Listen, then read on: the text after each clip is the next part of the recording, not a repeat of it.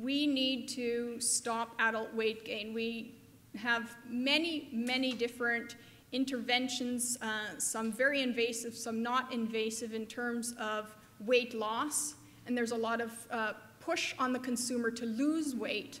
But I think an equally important message is that we need to stop weight gain, and I think that the prebiotic fibers certainly can play a role in that weight maintenance and preventing continued weight gain. And certainly they've got multiple targets within the body that they target, and so their potential mechanisms do reach many different systems in the body.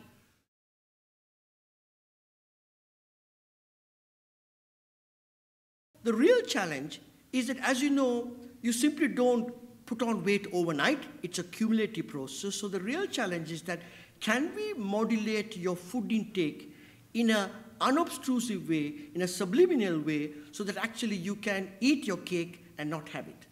I believe that we are now in a stage of science where we need to recognize that the quality of carbohydrates is significantly different, and it can affect both your satiety response and your effect for managing glycemic excursion.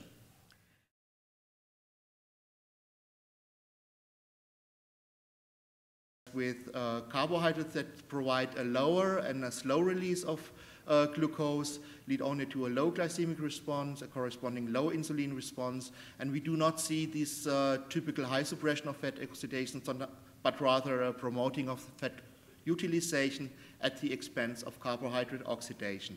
In addition to the possibility to use these carbohydrates for replacement of higher caloric ingredients like sugar and fat, and thereby influencing the energy density of those products, there is evidence that with these inulin-type fructans, there's also an additional effect on reducing the food or energy intake.